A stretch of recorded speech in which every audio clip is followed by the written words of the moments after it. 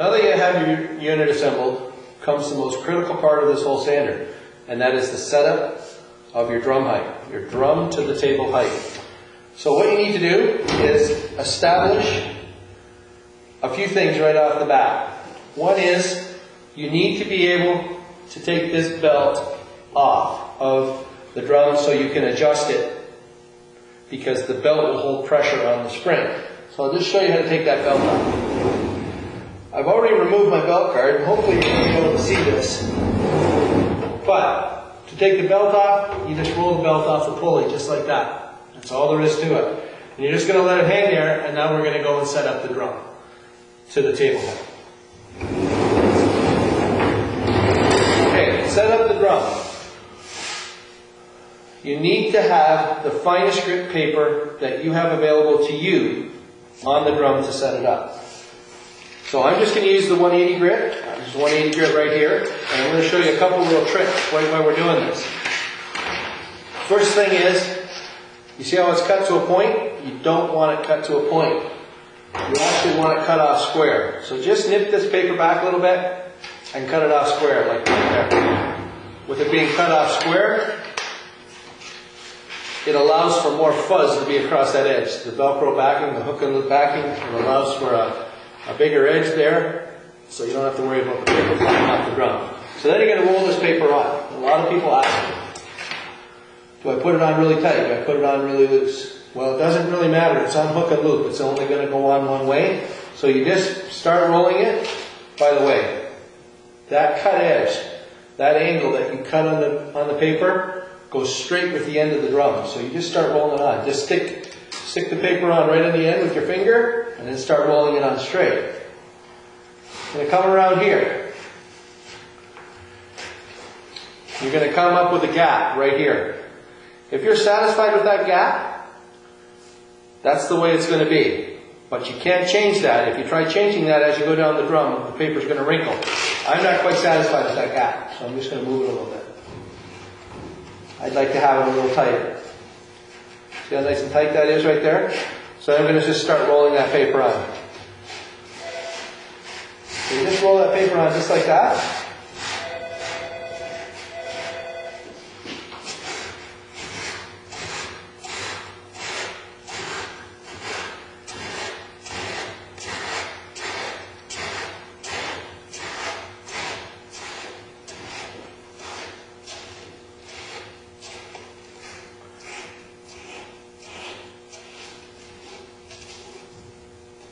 There you go. The paper's on nice and tight.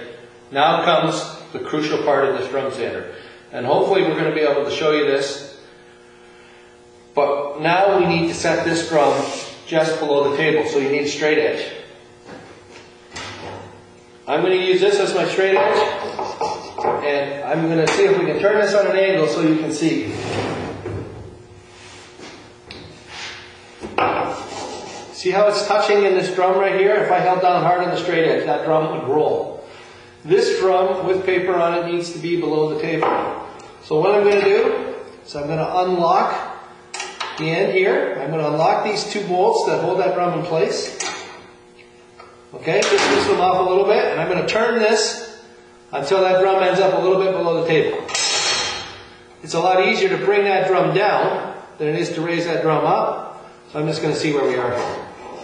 Drum still high.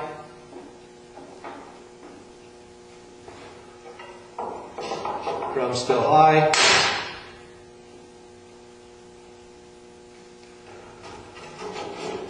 We're getting pretty close here. See how I can move this now and I can press down on this, but the paper isn't, the drum's not rolling. I'd like to see a little more clearance than that myself. So I'm going to just turn it a little bit more.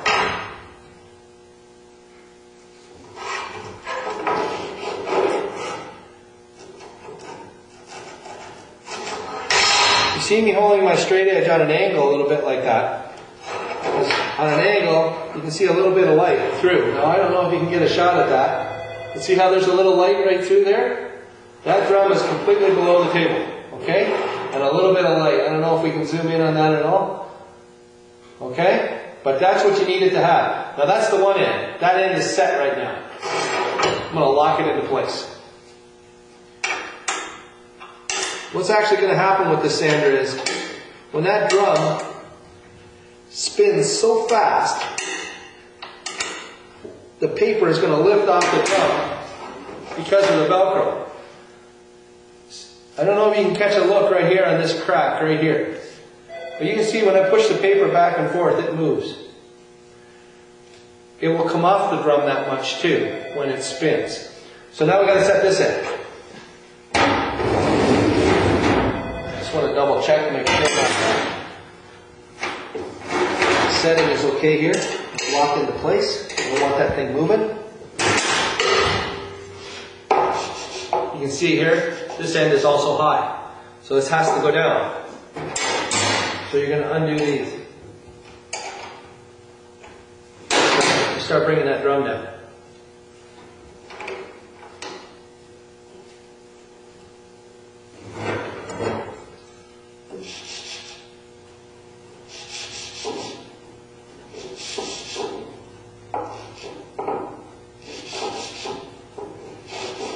Okay, you can see that straight edge is running on the table now. It's still touching the paper. I don't know if you can catch this. See how that's just a light gap right there now? That's where that drum needs to be, just below the table. Okay? So we're going to lock it into place. That should be all that's required to set this drum. You just need to get it as close as you can below that table. And centrifugal force will do the rest. So I'm going to lock that into place. Okay? Roll that belt back on the sander. There we go. Just double check it here. That's just below. That's just below. That might be a little low, but we're going to check it out right now. We're actually going to turn the sander on.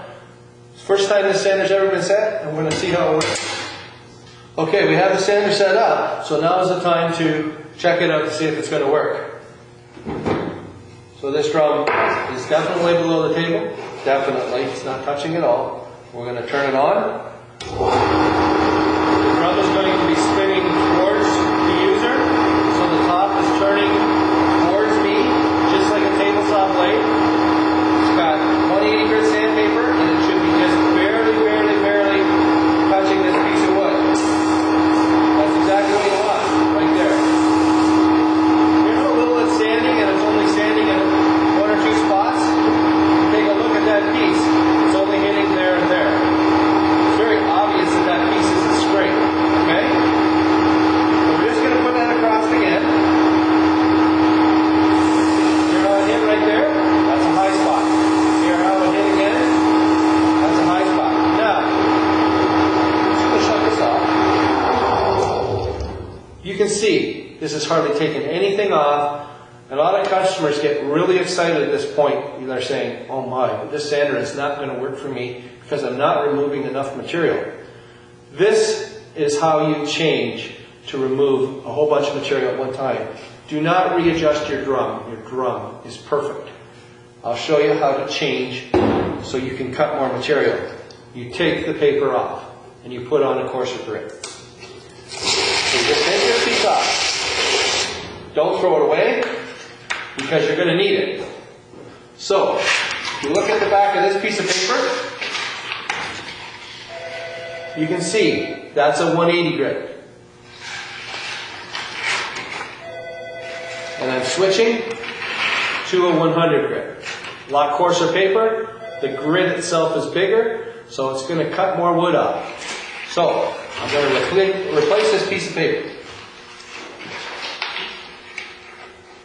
Stick it on again, make it straight. You do not adjust the thing to change your depth of cut, except you change the grit of sandpaper.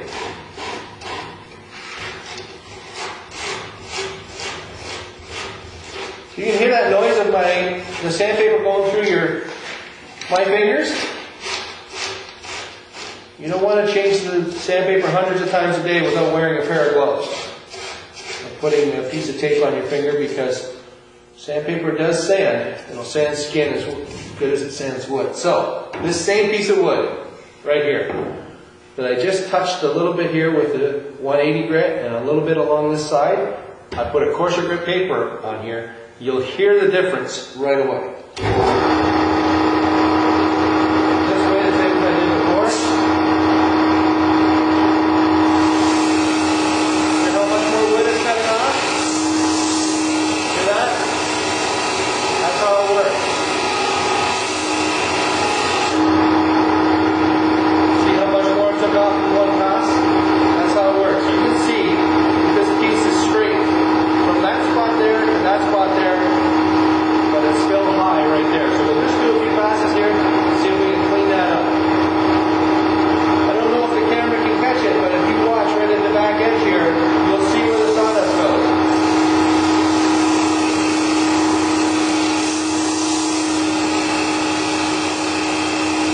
Goes right in the box. There you go.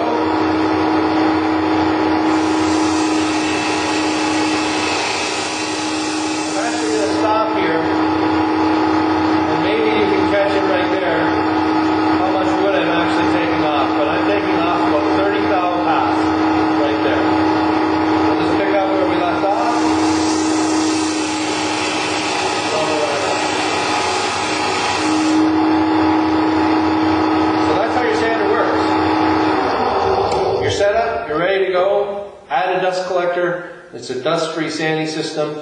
And you can see I was sanding right through that knot right there. And there's absolutely no loading on the paper because you know that that drum is set below the table. And when it spins, that paper has to lift off the drum. And that air gap will not trap any heat. And that space in there will keep your sandpaper cool and won't melt the sap and won't melt the paint that normally plugs up sandpaper. Have a great time using your unit.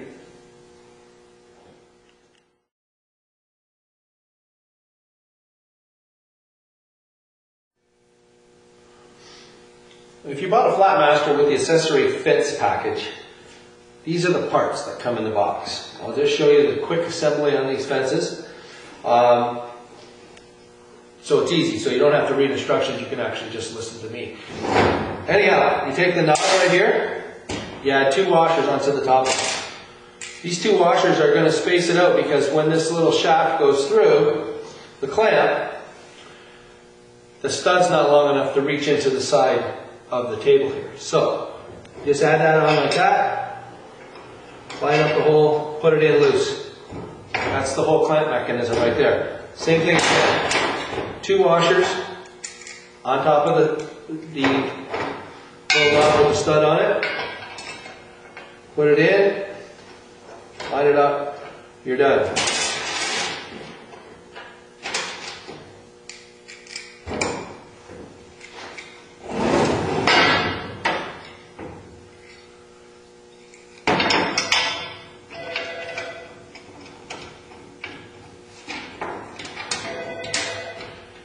Once you have these little clamps on, this whole fence will slide right onto the top of your drum sander. Any top uses the same set of fences. Any of our 18, our 24, or our 30-inch tops uses the same set of fences. The brackets just hang down like that right there. You can see them just hanging down. And the fence should just come over top of you, just like that. I have to loosen that out a little bit.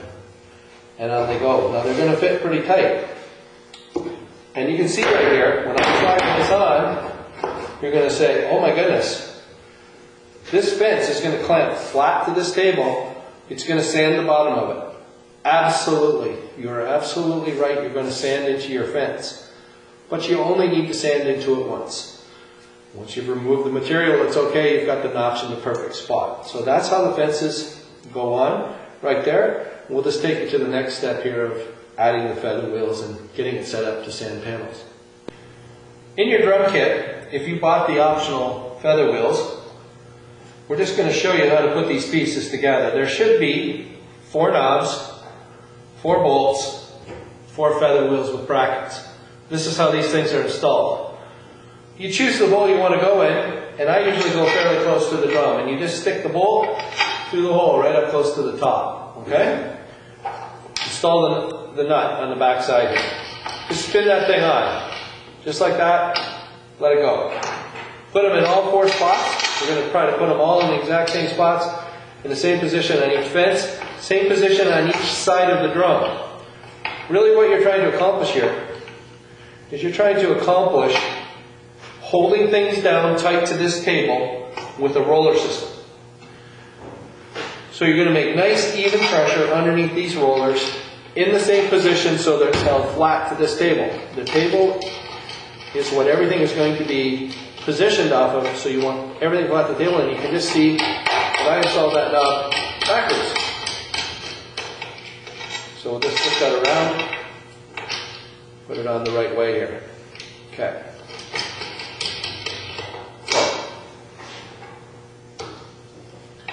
Set them into place like that. And then you're going to just install the feather wheels. Now the feather wheels just slide onto these bolts. They have a little track right here. You see that little track right there? That little head slides right into that track. So you just put them on like that, put them in the position you want, roll them on tight. That's all there is to it. That's going to allow you to slide up and down. It's going to allow you to change your position like this wherever you tighten it.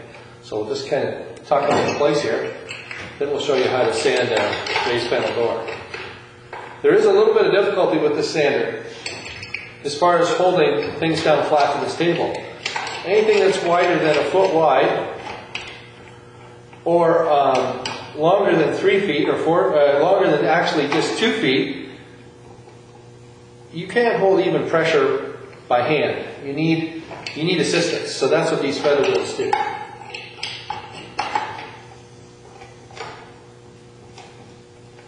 Okay, now, let's say we're going to sand this side of the raised panel door right here. Now, I don't know if we can get a close-up here on this door. I don't know if we can get it held on the light just right, but you should be able to see some scratches through here. I don't know if the camera's going to show those up at all. But there's some scratches underneath that finish, and that's typical of a standard drum sander. Can you get that light on that just right? Okay. What we're going to do is we're going to push through underneath here. Now, I haven't turned this sander on with these fences before. So what's actually going to happen here is when I tighten these fences down to the table, this sandpaper is going to sand into the fences, and I just want to do that before I go any farther, because then we're going to clamp up the fences in place. So you can hear them rubbing right there. You can hear the sandpaper rubbing. Let's just turn on. I'm going to tighten these into position. Hear the sanding in? That's okay. Start sanding now. So just setting these fences up into position, setting these wheels into position, you're just going to put the same pressure you would by hand. You can see these feather wheels collapse. So straight down pressure, tighten it. Straight down pressure, tighten it. Same thing all the way around. You want to make sure the wheels line up straight across from each other. Okay. Now all you have to do is worry about feeding the wood through. You don't have to worry about holding the pressure down on the wood.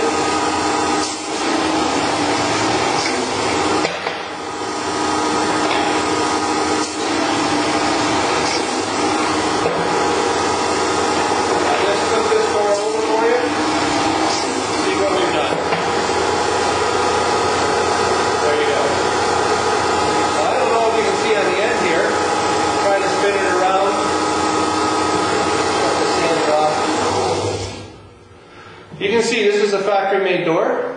This door is obviously not flat. It's high here. It's high here. It's high all across this end. With this sander here, you will sand everything perfectly flat all the time. Everything cuts as flat as the top of that table. So eventually that door will be sanded down perfectly flat. You'll also notice here too, we were sanding through the finish on this door and there's no loading on this paper. With that paper lifted off the drum, that airspace in there, you'll never make heat. So that varnish will just be sanded off. It won't get warm and get gooey like normal sanders react because they're always pushing the paper in. So there's your sander. They're set up, ready to go. Make some raised panel doors, make some dust, have some fun.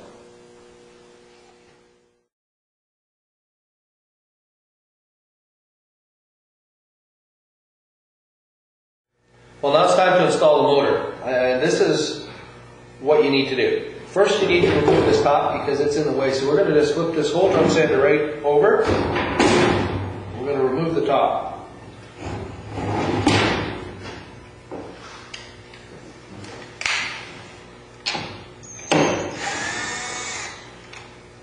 You're going to remove the top because you need to get on the other side of that hole to put the nut in.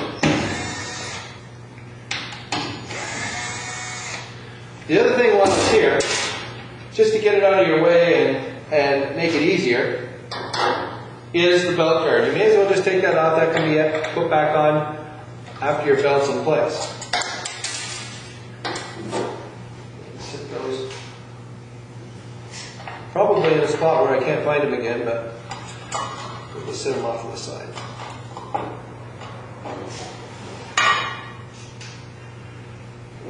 Screws here too. I'm going to put those screws in the same place. Okay.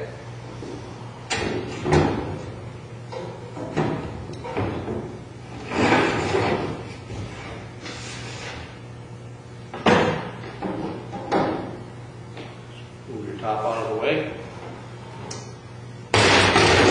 We're going to install the motor. Now you can see the holes underneath here. Hopefully you're going to be able to get a good enough eye on this. I've got my motor over here. I've already installed my pulley on the motor. And you can see the motor that I'm using is a used motor, but that's okay. It'd be nice if it was a sealed motor. You don't want any dust in the motor causing any explosions. So a sealed motor is preferable, but that's your call. There's bolts and nuts that come with it for the motor. We're going to use those.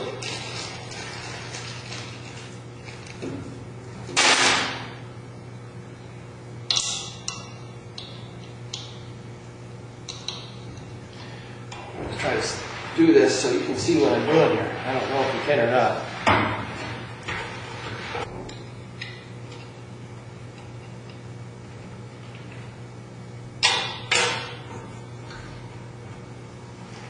Okay.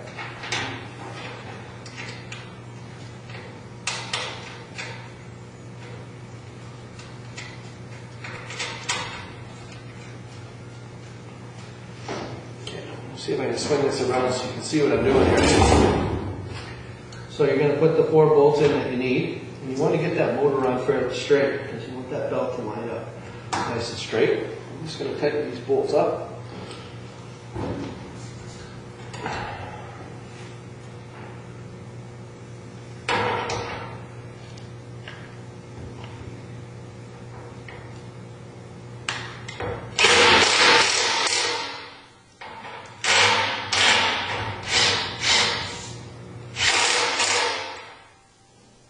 Okay. See if we can get a line up here with the camera. You want this pulley and this pulley to be lined up perfectly straight. So we're just going to slide this bottom pulley in a little bit to make sure everything's lined up. And I'll just grab my Allen key here. So we're just going to loosen off this little set screw right here. Slide this pulley over, maybe. Just,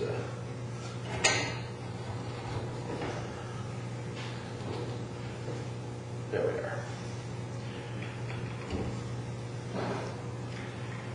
Tighten that up. Just want to make sure your inside or your outside flanges line up. Make sure that belt's going to travel straight. I'm going to use a link belt on this.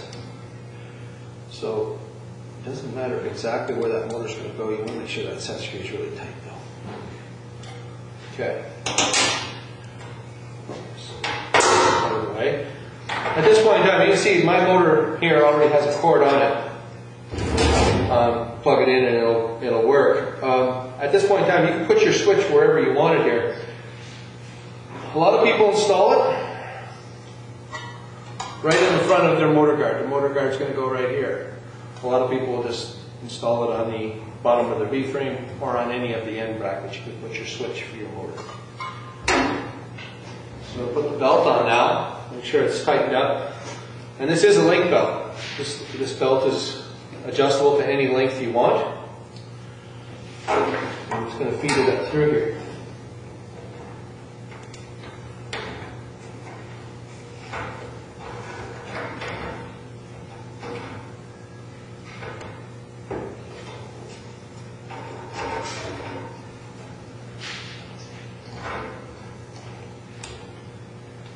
take one of these links out. Now, you want to get this belt fairly close right off the bat, so we're going to take this link out right here. Hope it's the right one.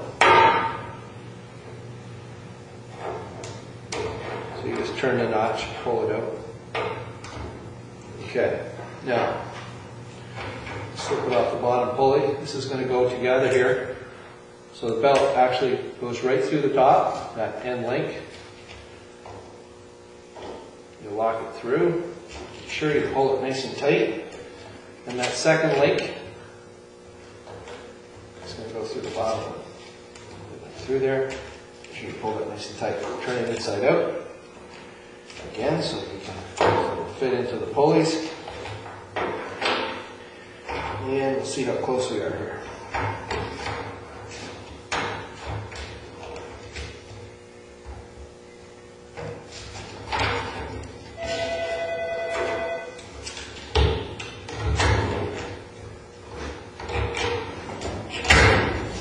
There you are, just like that. There's your belt.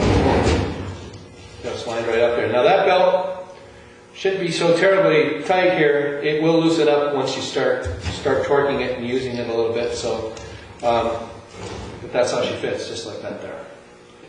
So we're just going to reinstall the top. Clean off our bench here a little bit. Move this out of the way.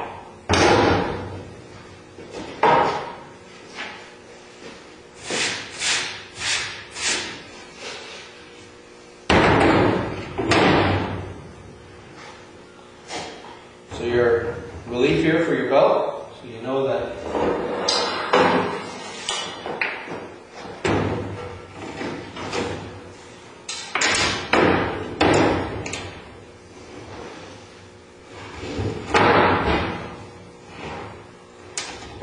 so you just line up your top, the holes that are already there, the 4 screws.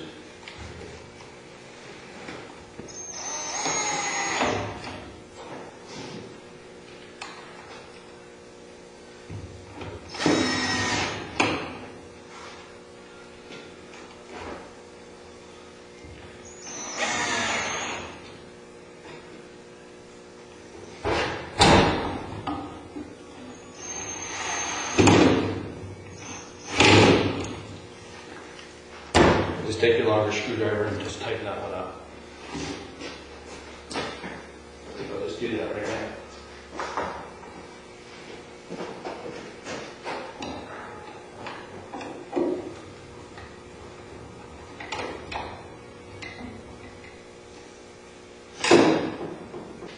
At this point in time, you're going to install your belt guard. Make sure that thing is covered so no one gets hurt. You just put your little screws in here.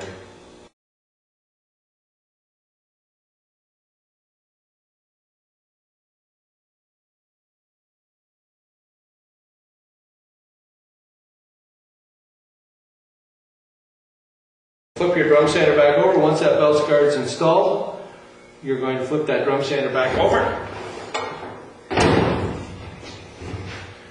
And you're ready to set it up.